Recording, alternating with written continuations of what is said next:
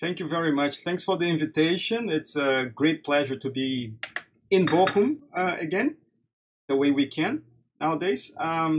Yes, I know that no one present here is afraid of bilateralism, but still, I wanted to put forward a novel approach, I would say, to the matter that might be of interest to you guys and somebody else.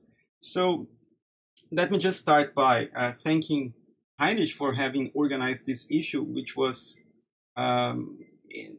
put in print today or yesterday, finally. So it has hit the press.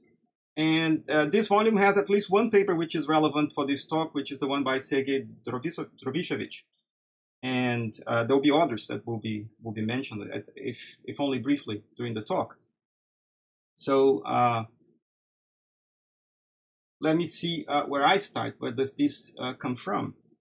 Now, I don't want to make a novel with more than 1,000 characters like the great Chinese romance of the Three Kingdoms, but there are a lot of people involved in these stories, and let me try to put these people in three different schools. Let me say it like this. Maybe you don't want to be sent back to school, and maybe you don't want to be classified as part of this school, but let me for the moment say that one big school of approach in the problem of bilateralism is the one that takes the rejectivist challenge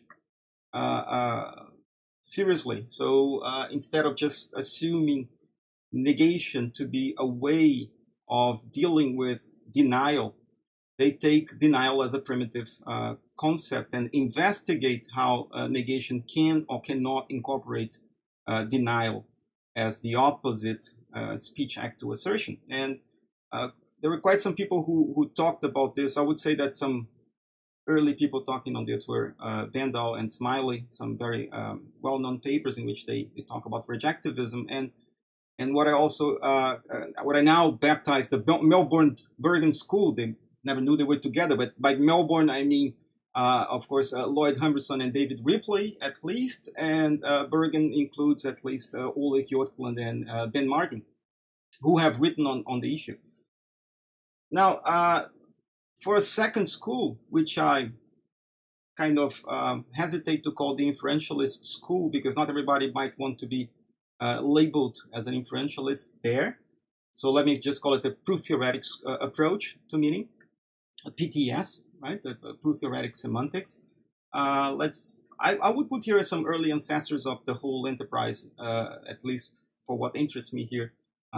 William Neal, Hugh Price, and Ian Ramfit, and the Bochum School. Now, the Bochum School nowadays includes a lot of people, even me as a former Bochumer, but I would put here at least some of the people who are present here, like Nils Kurbis, Sarah Eichan, Sergei Drobišević, which was already mentioned, did a little bit different because he was on Hilbert-style systems, more like the things I'll be presenting here. Heinrich Wansing, who worked on the matter by talking about the interplay in between two different consequence relations, which is a challenge also taken by Sarah nowadays.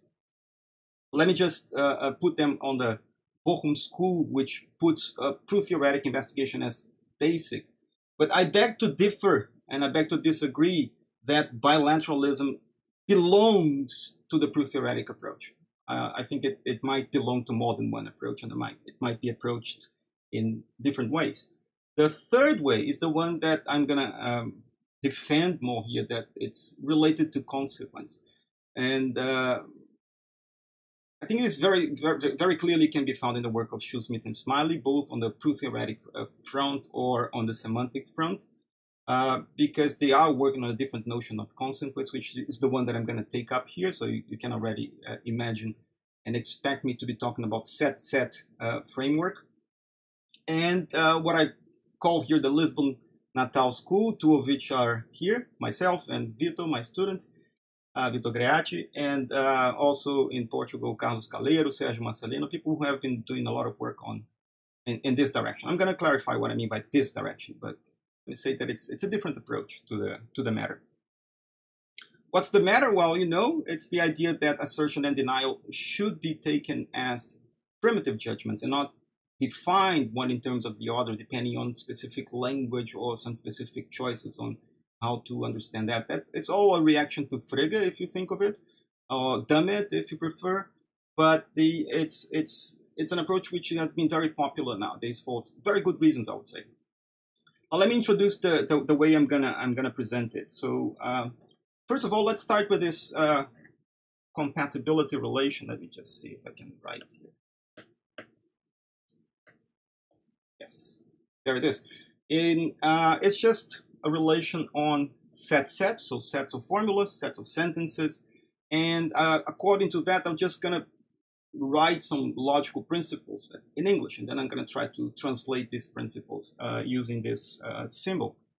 The first principle being the one that some people like to call the principle of non-contradiction, at least at the meta-theoretical level. It's not concerned with negation, it's concerned with assertion and denial.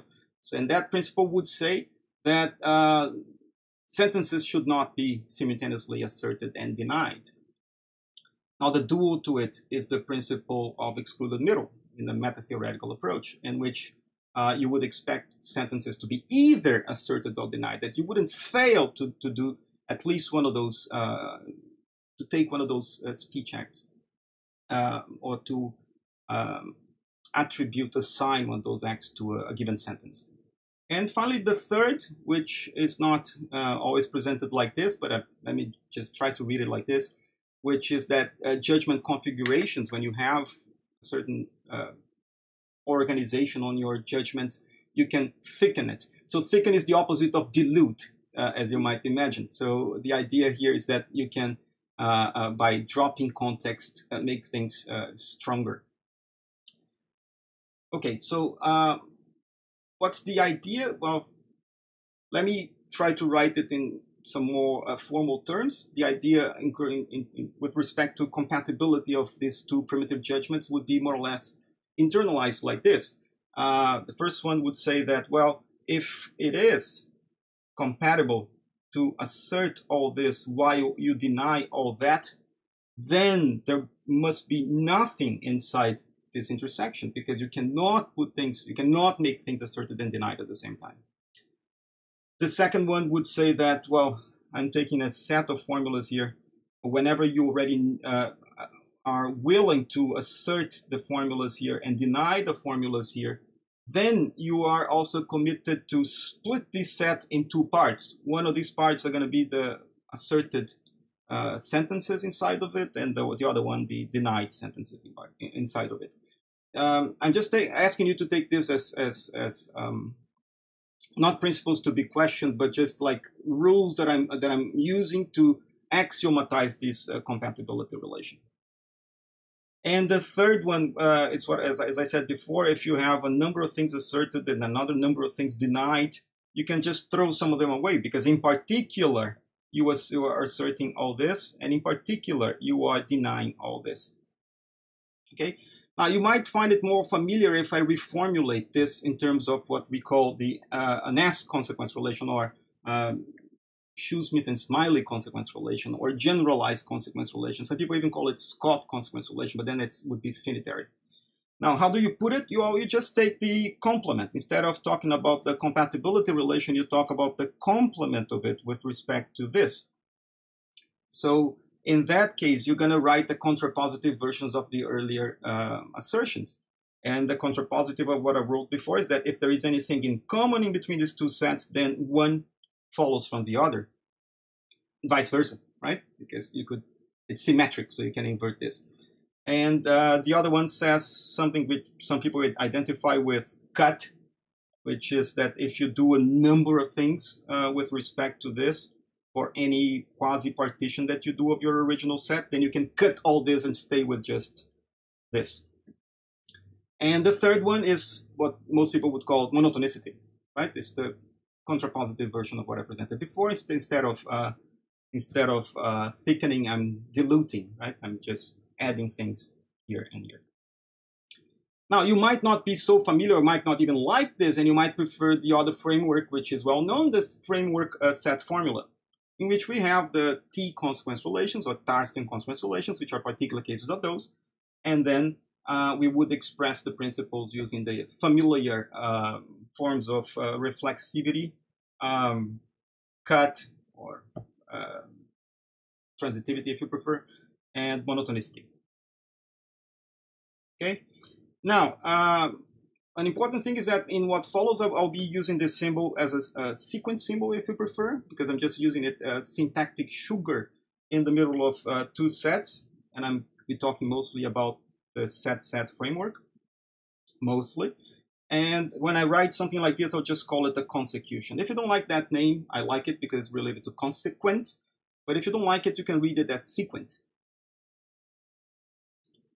Okay, and I presented all this in a very abstract way, but of course, the way that most people arrive to something like this, to a relation like this one, is through proof systems, by associating a notion of inference to a certain proof system, or through semantical structures and associating a notion of entailment to a given semantical structure. Denotational semantics, or whatever, whichever way you want to call it. Now, let me give an example before I present anything more formal of how we would use this framework to describe connectives. So let's take the case two-valued connective, so something that you would expect to be able to describe in classical logic. And I'm gonna show you, I wanted to write this at the moment, but I thought I would save some time if I wrote it before. So I just wrote it 15 minutes ago. So the idea is that you start with a two-valued non-deterministic matrix for implication. That's what I call a fully indeterministic matrix, because you have, say, an input 0, another input 1, and the output could be anything here. So the output belongs to a certain set, and the output could be a set for the moment. So it could be both, could be just one, just the other, could be both, or could be none of them. Now, what I'm going to do with these 4 rules that I wrote here is to show that they describe the determinization of this truth table that corresponds to what we would expect for the matrix of classical implication. So let's take the first one. How do I read this thing over here? Well, I read it as saying that at least one of these 3 formulas should be asserted. So let's take that asserted as being true for the case of classical logic. So this is saying that if you assert this and if you assert that, you cannot assert this formula.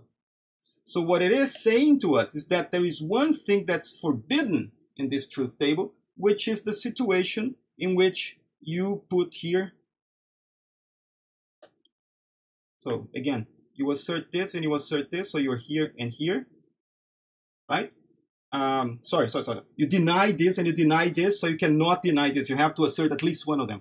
Sorry, I said the opposite. So if you deny the first one and deny the second one, you cannot deny the third one, because you have to assert at least one of them. So what this one tells you is precisely what happens in 0, 0. It tells you that here you cannot have a 0.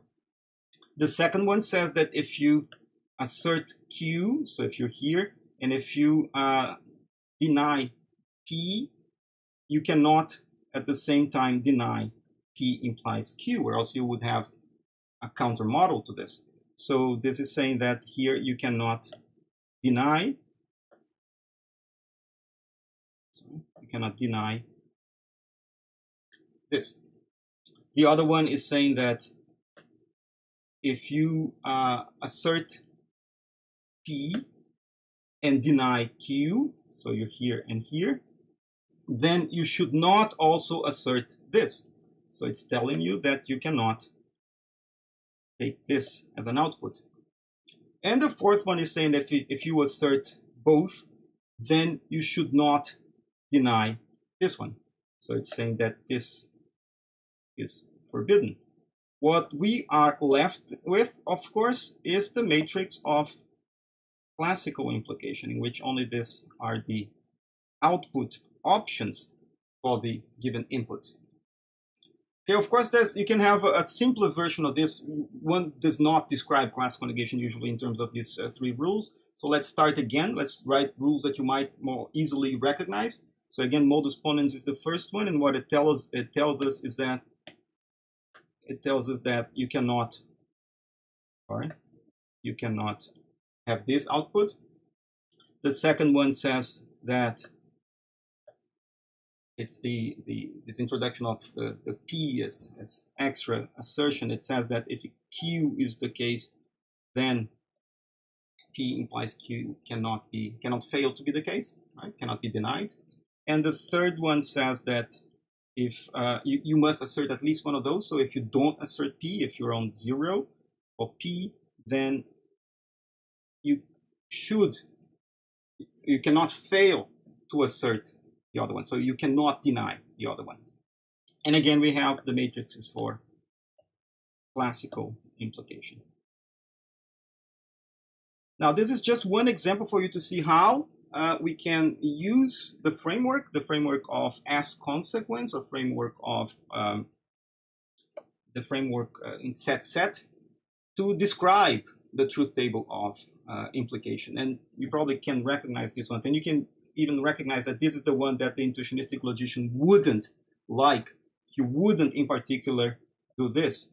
He would in general allow for both outputs here to be the case. It's not enough to characterize what's intuitionistic implication, but at least this we can recognize as something that the intuitionistic logician wouldn't agree with. Now, just to compare this with other things that have been done in the literature, as you have seen, there is a sort of a procedure behind what I'm doing here. And this procedure, in the short version, outputted this three clauses, descriptive clauses, directly from the tables by looking at what you need to do to make it less indeterministic, to make it more deterministic. So to throw away the options that we had. Of course, we could have stopped before making it fully deterministic, but classical implication is fully deterministic. So we didn't stop before we had all this. Now, if you want to compare this to what, say, Ian Rumfitt did in his very well-known paper, you see it's very close, only that he now is using signs, plus and minus. And the first thing that he wrote here as a clause to describe implication is clearly just my modus ponens here with pluses in front of the formulas. The second one is related to my second one over there, but uses a minus to do sort of a contrapositive version of this. And the third one is the one that makes the most difference, because here you see I had two formulas on this side, and he manages to have just one formula on that side by putting a plus in front of this formula and pushing this one with a minus to the other side. Because he's committed to the set formula approach, to the Tarskian approach, and he wants only to allow one formula, even if it's a signed formula on the right-hand side. Now, I am not committed to this, and I'm going to try to convince you that you don't need either to be committed to that by showing that to this system, you can very naturally associate a proof theoretical approach, which is very nice, analytic, works pretty fine, and can be made fully automated. But there is a very big difference happening here. As you said, if I do this, and if I can do this to any approach that uses signs, such as plus and minus, and rewrite it in terms of an unsigned approach, I'm kind of claiming that, the force indicators are not necessary at all. So where is bilateralism in this case? Well, I'm going to propose that there is a way still of being bilateralist towards the end of my talk by extending this notion of consequence into a two-dimensional notion of consequence, which can incorporate bilateralism in a very natural way. Well, let's go for the first part first. First things first. So I was able to describe the truth table. You might say, well, that's just a description. It's a normal form. What is it? It's just a truth table. It's not even the logic yet. Logic is more than just truth tables, for sure. Okay, so let me make some claims then that I want to defend in the next minutes, and then I'm going to return to them at the end. The first claim is that indeed the procedure that I have described here is very general, and every collection of truth tables even doesn't need to be a two-valued. Every collection of truth tables may be described in this framework. I'm going to present to you a way of doing this automatically for finite valued collections, because the description is finite in that case. But what I'm gonna do here is actually a method that works for any many valued logic. And second, as you have seen, we don't need the force indicators to do that, so they can be described using just the set approach. And if you think that's not good enough because you want to see a proof system, I'm going to present one. I'm going to present a Hubert-style proof system on set. And that's different from what Sergei Drobyshevich did, because he did a signed version of a Hilbert-style system, as usual, in set formula. And I'm going to use an unsigned version in set and show you how it works. Okay, you might say that having a proof system is not enough. The proof system is going to be shown to be analytic. So in a very specific way, you can fully automate deductions in there. And actually, we have done it. Vito Greacci has actually implemented this already, and it's running. You just put there a description. It extracts the descriptive clauses and actually produces a proof system and a decision procedure out for it. And we have studied the complexity of this decision procedure. And in fact, whenever you have a consecution, you can decide it in, at most, it can decide it in x time, so exponentially. It's in the worst case scenario. And if the rules are single succedent, so if it happens that your system, I'm going to show systems like this, which have only rules with a single succedent, then the decision procedure is polynomial. Okay, and as I said, I'm going to present another approach in which actually we have some sort of bilateral rules, which are not the ones, we don't need to present the things that I'm talking about here. And with those, we can do much more. And we can do things like what Heinrich Schwanzing has been doing in having two consequence relations interplaying with each other. Just that I'm going to put them together. It's just one. And I'm going to show other bonuses of this approach, in particular by showing that some infinite valued axiomatizations in set formula can be turned into finite axiomatizations if you go into this approach. So it's a great gain in terms of axiomatizability. Okay, so right, let me just compare then. Talk a little bit about the Hilbert calculi, then I'm going to compare it to Gentzen calculi. I'm going to call this H calculi. Most people will think they know what this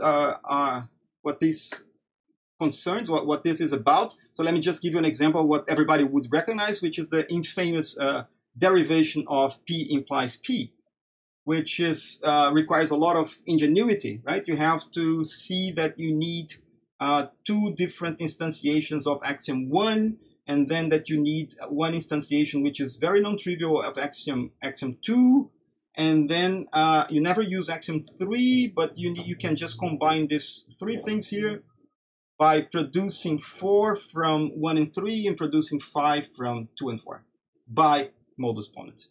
Okay, so you might imagine, so what is a proof? What is a Hilbert-style proof? Well, could be either a sequence of lines, which is the first thing that I presented, could be seen as a sort of tree, which shows the structure behind that sequence of lines, which is a bit nicer because then you can see what depends on what.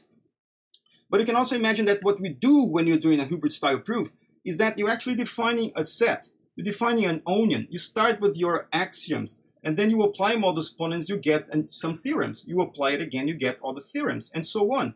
So the set of derived formulas from a given set of premises is inductively defined very easily from the given axiomatization.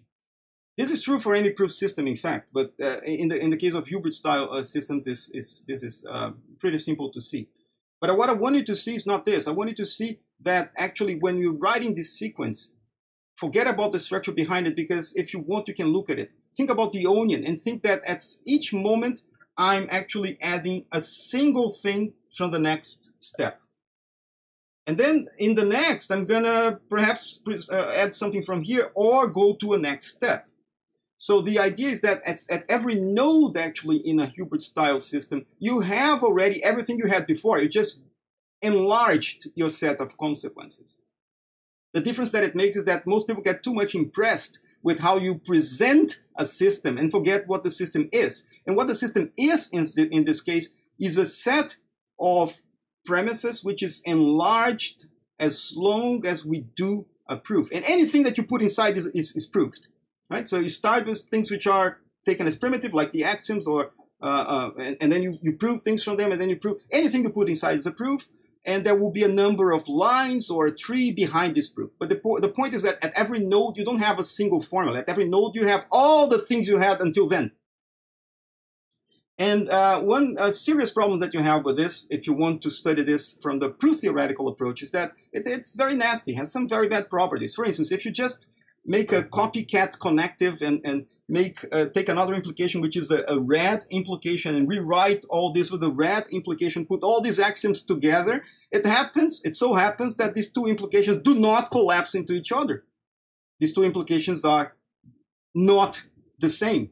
They're not equivalent in any way of saying that they are equivalent. So there's no uniqueness of implication through this approach. There's an example in the case of implication. Actually, this holds for most classical connectives, as we show in this paper, except some very few connectives like conjunction, projection conjunction, bottom top, except for very simple connectives. If you do this procedure of painting the connective with a different color, adding the two sets of axioms, there is no collapse. So it's a very general result. Now let me show you how this looks in set. Now I bring back my axioms, and I want to show you how proofs look like. I'm going to formalize this later, but let's just look at a very simple thing like P implies P. How do I start? Well, nothing. There's nothing here, right? So I start from nothing, and then I can use, say, this, which tells me that I can put this on one side and this on the other side. So I have alternatives, and I'm going to explore the two alternatives. Now, the second alternative is already what I was looking for. I stop. The first alternative allows me to use this with P, and then I have P implies P, which is this. So in both alternatives, I was able to get to this, so it's proved. Now let's take something a little bit different. Instead of putting just one formula here, I said we could put a set of formulas. So let's look at a set of formulas. Well, it's very similar. Very similar again. So this passage is justified by this rule. This is one of the guys that I wanted. And this passage is justified by this rule. And this is the other one of the guys that I wanted. And that's a proof. So because I was looking for one among a set of alternatives, and in one case, one scenario, I found it, and on the other scenario, I found the other one, then I can say that I have proved one of this. Okay, in either case. Now let's take something a little bit more difficult. Let's say that we have axiom 3, which is perhaps not the way that you would expect one to say that the implication is classical, but it's one way of doing it. So I just put it here because it's quite funny. It says in classical logic that P disjunction PQ implies Q disjunction P. Or in intuitionistic logic, these two things are not equivalent. When you say they are, then the logic becomes classical. So how do you prove it? Well, again, you can start by using this. And then you have two scenarios. You have this, or you have the whole formula, because this is the first part, and then you have the implication, is this. And then you keep doing that. Again, I have this, or this implies something. So this or this implies something. Again, I can put this, or this implies something. So I'm using this a lot of times. This is the classical way of looking at implication. So I have all these cases to consider. And then if we are in this case, you can just use this rule.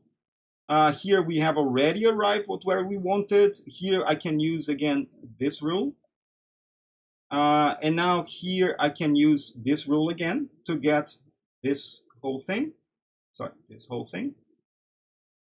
And here is the only part that I use modus ponens, because then I have here Q coming from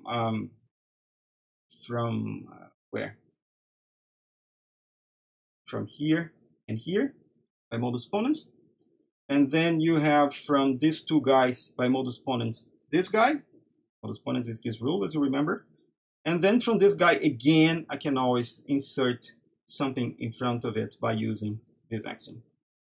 Okay, so this has 13 or 14 notes, and it's a bit more complicated, but there's something interesting about it. If you look at the whole proof, all the formulas you find in this proof are sub-formulas of the formulas that you had in A3.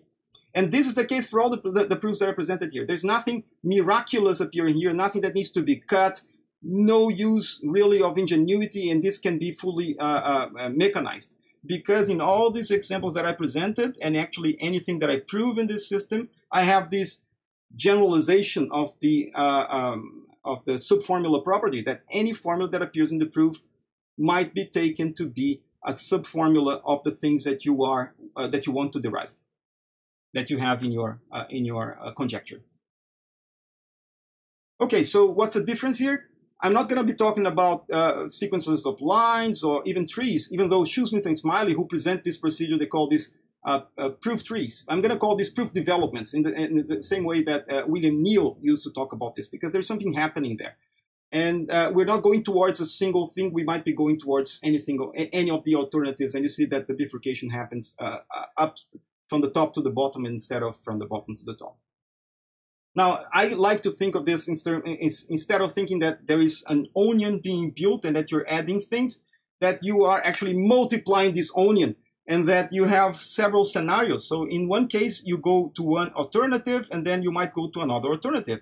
And you have now a task to look at all these parallel efforts, all these different proofs. And in all of them, all of these proofs going in parallel, you have to be able to show that you get where you want.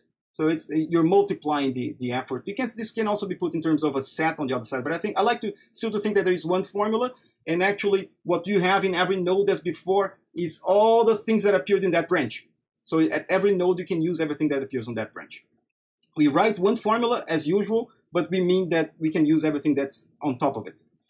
And a nice thing about the set-set approach, as most people already know, is that you have a categorical characterization of logic in general and connectives in general. So you can be sure that you're talking about that truth table and not another one which slightly differs from it but has the same consequence associated to it. Because there is a single consequence relation in set-set associated to each description and each truth table.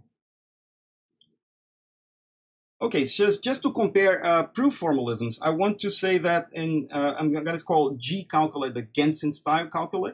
There you manipulate very complex things like not just formulas but also context, while in Hilbert style calculi, even in the sense that I presented here, an extended sense, the rules are shaped by the consequence relations type, meaning that the things that you find there in the rules are precisely consecutions. The separation property is a property that whenever you can derive something, then you can find a derivation of that something which uses only the connectives that are actually concerned. Well, we have a similar thing here. Of course, natural deduction is a little bit tricky to prove. You have to do some normalization. In Gentzen calculate this much simpler in general. But if you want to do usual Hilbert-style systems, it's really hard to do. But as I've shown in the set-set approach, it's easy. You have this, and you have actually a generalization of subformula property, as I mentioned, which is one of the consequences that you have from that separation property. Now, the task, I'm going to talk about more analyticity later. It's easier and attainable to prove that proof systems Gentzen style are analytic. And in set-set, you can also do that for Hilbert calculi. There's a big problem here I probably won't have time to talk about, but it's hard to avoid sometimes just to get interactions between the connectives. You write rules for conjunction, for disjunction, and suddenly they start interacting, and suddenly things are distributive just because you added all this together. If you work on set formula, you can completely avoid this. It's not a problem at all. But if you go to set, you're just in the same situation that this is going to sprout from your calculi. So that would be an advantage for set formula if you think of it. And in terms of combination of different systems, saying that you want to put these systems to live together, there is a lot of ad hoc work when you're doing this in Gentzen calculi, because you have to see if there is nothing, if the extension is conservative, you have to be really careful about it. And for the case of Hilbert calculi, it's that simple. You get the two systems, the two axiomatizations, put them together, that's it. That's the least calculi that extends the two calculi you had before. So it's done. For combining logics, it's the simplest thing in the world. Semantics for Gentzen calculi, relatively easy to produce. For Hilbert-style systems in set formula, really not that obvious, sometimes really hard. But as you have seen, there is a procedure for doing this in the case of set Hilbert-style systems. So it's simple again. Okay, so from now on, I want to describe more specific results, which are going to give a basis for my claims. So some of you might have seen some of this, or maybe I'm generalizing things you have seen before, But let's take a logical matrix here to be something a little bit different from you find in the literature. It will be an algebra together with a set of designated truth values. But this algebra for me is going to be a non-deterministic algebra, meaning that for every connective, when you give a tuple as an input, you can choose things you put on the output. It's not that you can choose every time a different thing, but it's whenever you might have choices, like in the case of the tables that I've shown before, or in the case of this example here. For instance, when you have and conjunction and, you might have the choice of choosing either F or N. Now, usual presentations of non-deterministic semantics take this, but take out the empty set from here because they don't want an output to be empty. I'm not going to do this because we know how to do it even with in the partial approach. So in the case in which some things just happened to give you no possibility of output. And the usual definition of entailment associated to such a system is the one that you would expect in terms of compatibility. You're trying to avoid, in terms of the dark triangle that I've shown before, you're trying to avoid the possibility of producing a counter model. So putting all the formulas here in the class of designated or asserted sentences, if you want, and putting all the formulas here in the class of denied sentences. Now, here's an example of a logic that appeared through purely computer science considerations in 2007. It was called the logic of information sources. By combining information sources, it happened to be not fully deterministic. And if you look at it this way, taking this as a set of designated values, you have a non-deterministic logic matrix. Now, I want to describe this or anything that looks like this. And the way I'm going to do this is the following. First of all, let's imagine that we have a unary formula which works as a separator. What is separating things? Well, I want to distinguish in between two values. Say that two values are designated. I want to say that which one is which. Maybe they're not the same. And say that two values are undesignated. I want to separate these two values too. Now, the negation of P happens to separate T and B in that system because the negation of T, as you have seen here, the negation of T, which is designated, is F, which is undesignated. And the negation of B, which is designated, is also designated. It's T itself. Now, I'm going to say that a collection D isolates a certain truth value when not only I can separate a single truth values, but I can that collection contains enough separators for distinguishing any pair of truth values. And if you consider just in the case of this system, for instance, you consider just two formulas, then you show that they can be used for separating all the truth values from all the others. And a discriminator here is defined in terms of this isolation. You want to isolate, you want to be sure that this isolates F from the rest. You want to be able to show that this isolates N from the rest. And as you see, all of them contain precisely P and not P. So this is enough to isolate everything you have. But what we're doing here is that we're saying that, look, if I want to separate N from, to say how N behaves, I just have to say that, well, N is undesignated and the negation of N is also undesignated. So this is a unique description of what the value N does. And I'm using negation to do that. Okay. It just happened to be negation. Could have been anything. It's just a unary connective. Now, right, so let me introduce this proof-theoretic description first by purely looking at the tables and writing what I did at the beginning, a description of how you can determinize that truth table. And the way that you do that is the following. As you remember, I want to take values out from the truth table. I want to delete the values. So the way that I do is by imposing rules that do that. And what I'm saying here is that this rule that I just pointed out here is the one that says that something about Y, which is that this value does not belong to the possible outputs when these are the inputs. So for examples here, you look at T disjunction N. So T disjunction N. So you look here. So you see that here you don't have F, you don't have B, you don't have N. So if you want to say that B is not there, then you have to write this. And by the description that I wrote before, this amounts to writing this rule. So these rules are automatically calculated, each one of them, with the purpose of deleting values until you get to the table that you want. So it's a normal form description of the truth table. This is, by the way, one thing that Carolina Blasio was working years ago. And we presented this for the first time in 2013. So this is now registered as a way of describing the truth tables. For the partial case, which we didn't do the partial case at the time, but we knew how to do it. But here it is. Calero and Marcelino published in this issue that was published yesterday. They published this result. The result is that if you want to describe now not just a truth table or a collection of truth tables, but a logic which contains the algebra with the truth tables and the designated values, then you have to describe which are the values that you have. You have to describe which one of those are designated, which one are undesignated. You have to specific rules to describe the situations in which you have an empty output.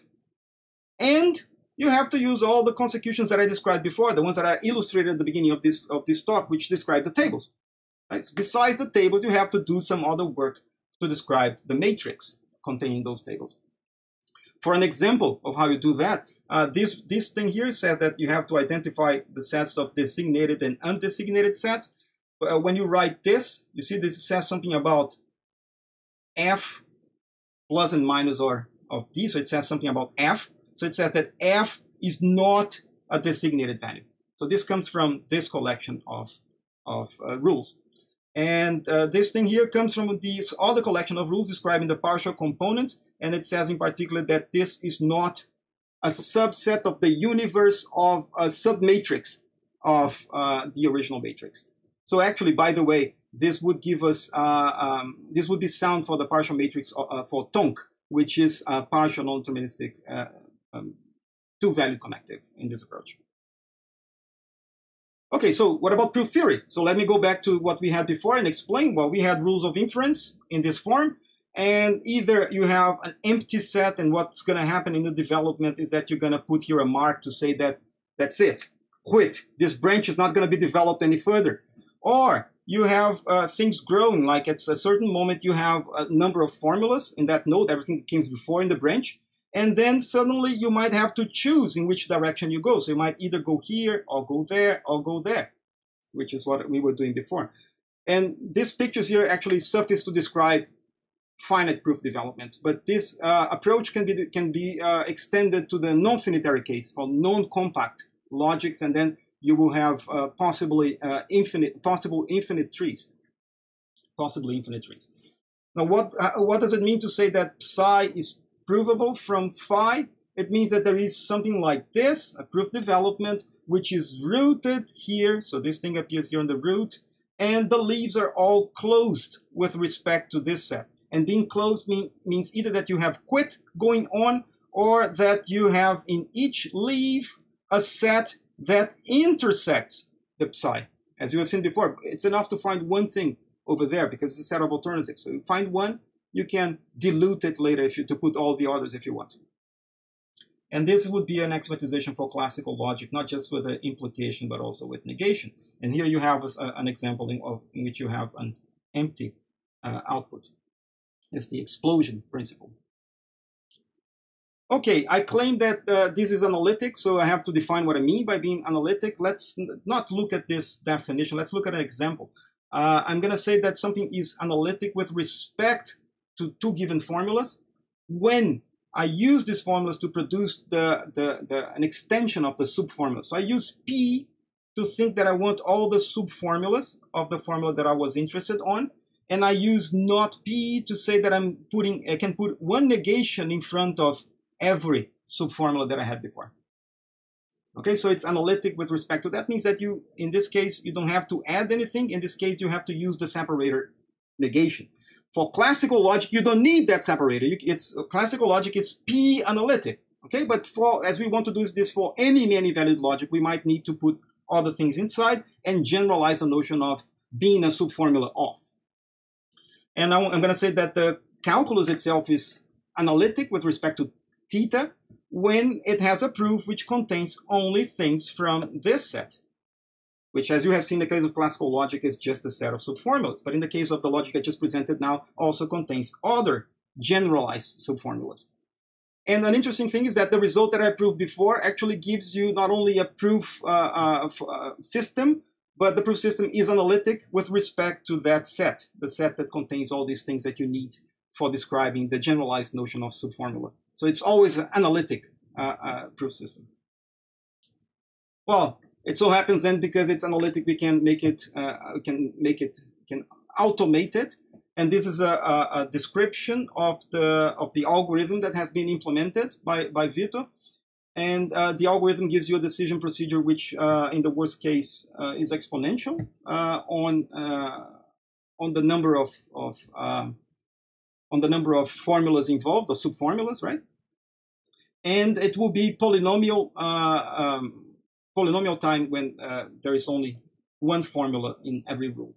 It so happens that the logic of information sources that I presented is one example of such a case in which you can have all inference rules described with a single formula on this side. Now, if you want to make it fully deterministic, there is no way of you doing that without putting more than one formula on the succedent. But that logic wasn't fully deterministic, and it so happened by chance that it was described as fully describable in set formula. So it happens to be associated to a polynomial decision procedure. There's another complexity result, actually, that for the finite finitary analytic systems, actually, the decision procedure belongs to Co-NP, which is pretty good given all the things that we know for other systems. And to wrap up this, I want now to do the real thing I propose, which is the thing in the paper. So we go towards an approach in which actually there is a need to be bilateral. There is a need to consider two different kinds of judgment. And how is this going to go? Well, I'm going to add another set here in the description of the logical matrices. So not only I have the designated formulas, I might call them accepted, designated values, I might call them accepted values, the ones that when I attribute them to a formula, I say that I'm willing to accept the information contained therein. And this one is going to be totally separate, totally independent set of rejected or anti-designated. Some of you have already seen systems containing designated and undesignated sets. In a paper by Carolina Blasio, Heinrich Wanzing, and myself, we have shown that there is a very simple abstract approach to the matter, and that allows us to extend Sushko's result to say that every logic in this approach will be actually 4-valued rather than 2-valued, and the approach is this one. So I have a new notion of consequence. The notion of semantical consequence here has two things on the left and two things on the right. So the idea here is that things I put here, the things are willing to, well, let's think of the negative version of this, the compatibility version of this. It's saying that whenever you assert all this and you don't reject any of this, and you don't accept any of this, and you reject all this, then you have a counter model. So this is saying that you don't want this to happen, right? It's very similar to what we had before, only that acceptance and non-rejection are not the same thing. Not necessarily the same thing. And rejection and non-acceptance are not necessarily the same thing. Now, this is an interesting example in which you just make a combination of K3 and LP. What's the combination? Well, just imagine that you delete all the B's here. What you have is the matrix for conjunction in K3. And now you imagine that you delete all the N's from here. What you get is the matrix for conjunction in LP. Now, if you do this combination, if you take these two logics together and you look at the consequence associated to the collection with the two logical matrices, then you get this. You get a logic that can be characterized using this collection of truth tables. And what we're doing here is not just taking the logical matrix, but the extended notion of logical matrix by taking this to be accepted and this to be rejected values. I'm going to show that it does make a difference to do that. As you see, this is just a generalization of what we had before, but that's a very interesting thing happening here. The notion of sufficient expressiveness that we had before is now made more expressive. Now you can do more things than you had before. To do this before, you would have to use negation. And now I don't have to use negation. I can just use a single formula. You see, it's just P that appears everywhere here. And I can do all the distinctions that I want to do because I can now refer to acceptance and refer to rejection separately. Or if you prefer, assertion and denial separately. Now, to see the rules, how they look like, this is very similar also. Let's look here. It's easier to see than the big thing over there. What's happening here is something that you might describe like this. This is something that's happening with respect to the positive consequence, and this is the negative consequence, all together, in parallel. So you do the two things at once, because you're allowed to do these two things at once in a single consequence relation or in a single proof. You don't need to separate in between two proofs and do two things at the same time. It's just on the same place. And you have to do the same things as before. If you want to determinize a truth table, you have to say, well, I don't want T to be among the outputs when these are the inputs, when F and F are the inputs. Then you have to write this complicated thing, which actually results in a very simple rule. And these rules often can be simplified, streamlined, as I have shown in the beginning of this talk.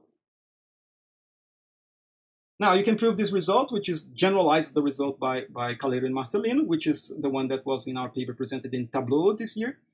And the result basically says that you can characterize using those kind of descriptions, two-dimensional proof-theoretic descriptions. Actually, they're not proof-theoretic yet. I'm going to make them next.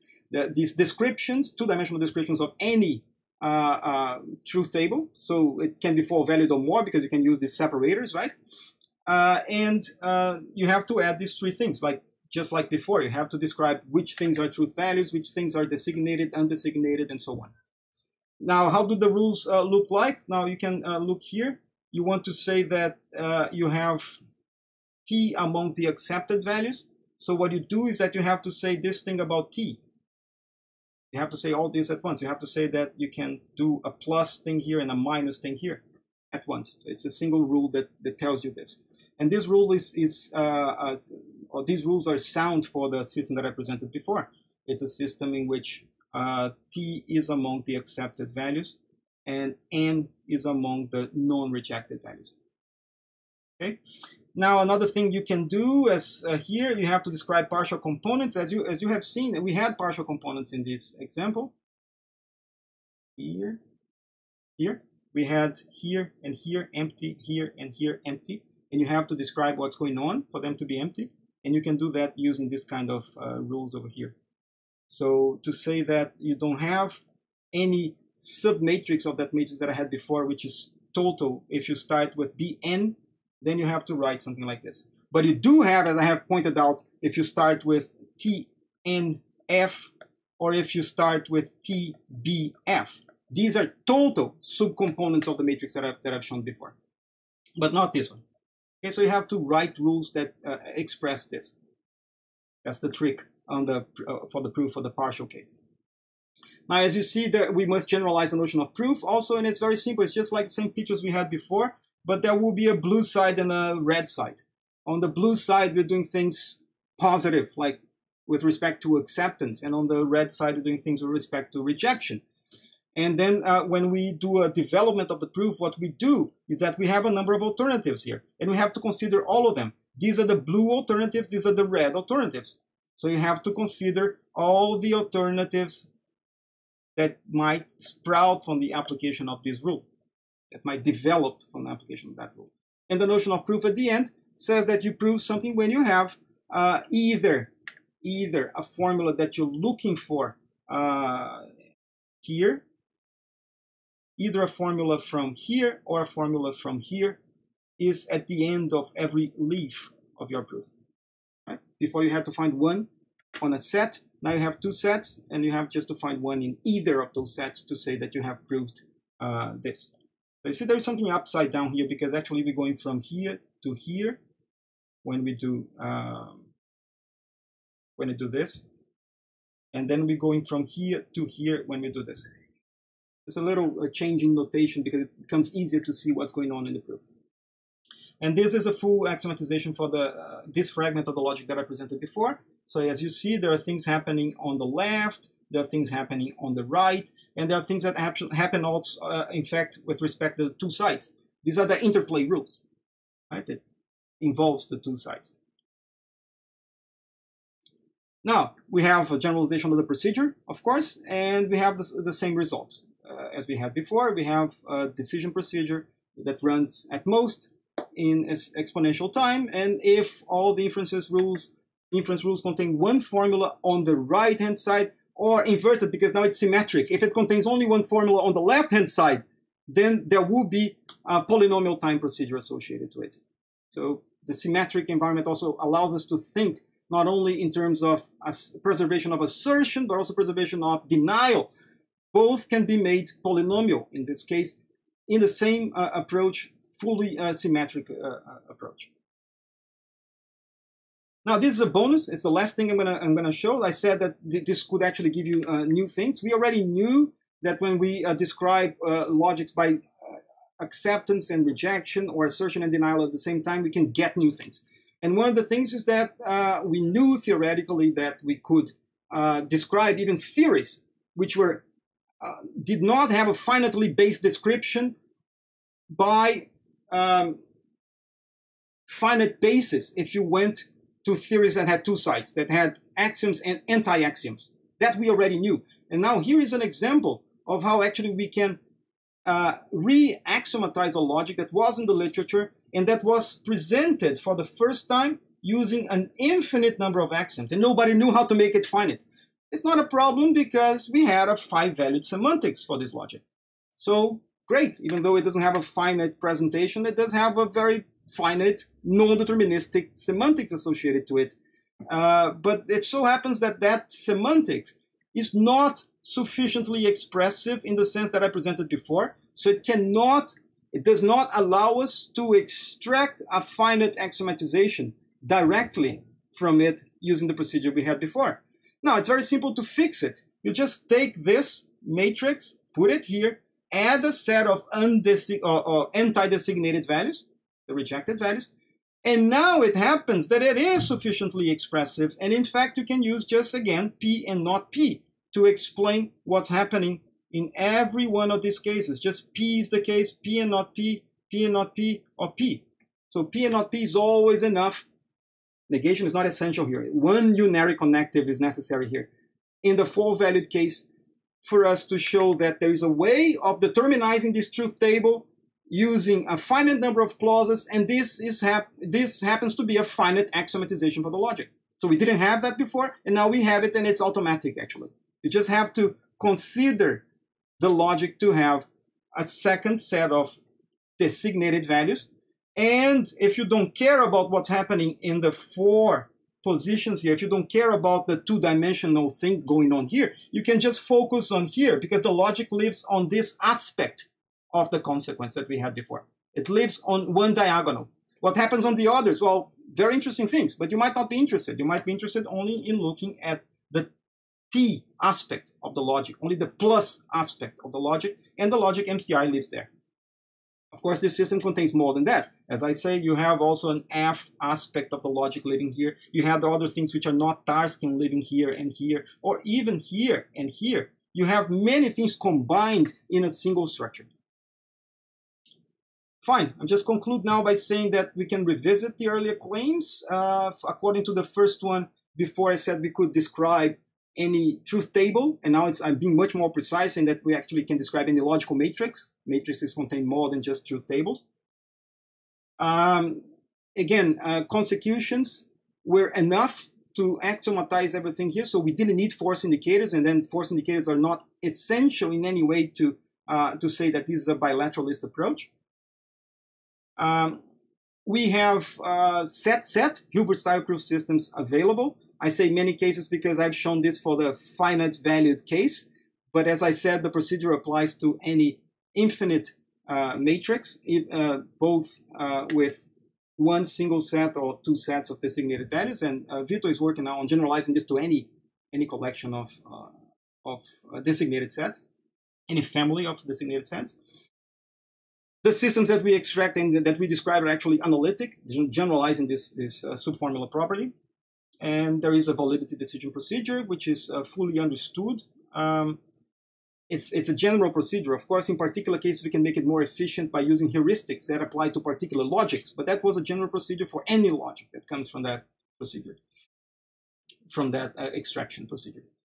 Now, I also claim that we could do more and that we could actually have these bilateral judgments living in orthogonal directions. We could talk about one notion of consequence and another one, both in the same environment, the environment of a two-dimensional notion of consequence. So it's a different approach to what it means to be able to express bilateral judgments. And as I have seen, these axiomatizations that we extract in that case can be really nice. For instance, by giving us making something infinite finite, which is well worth the effort.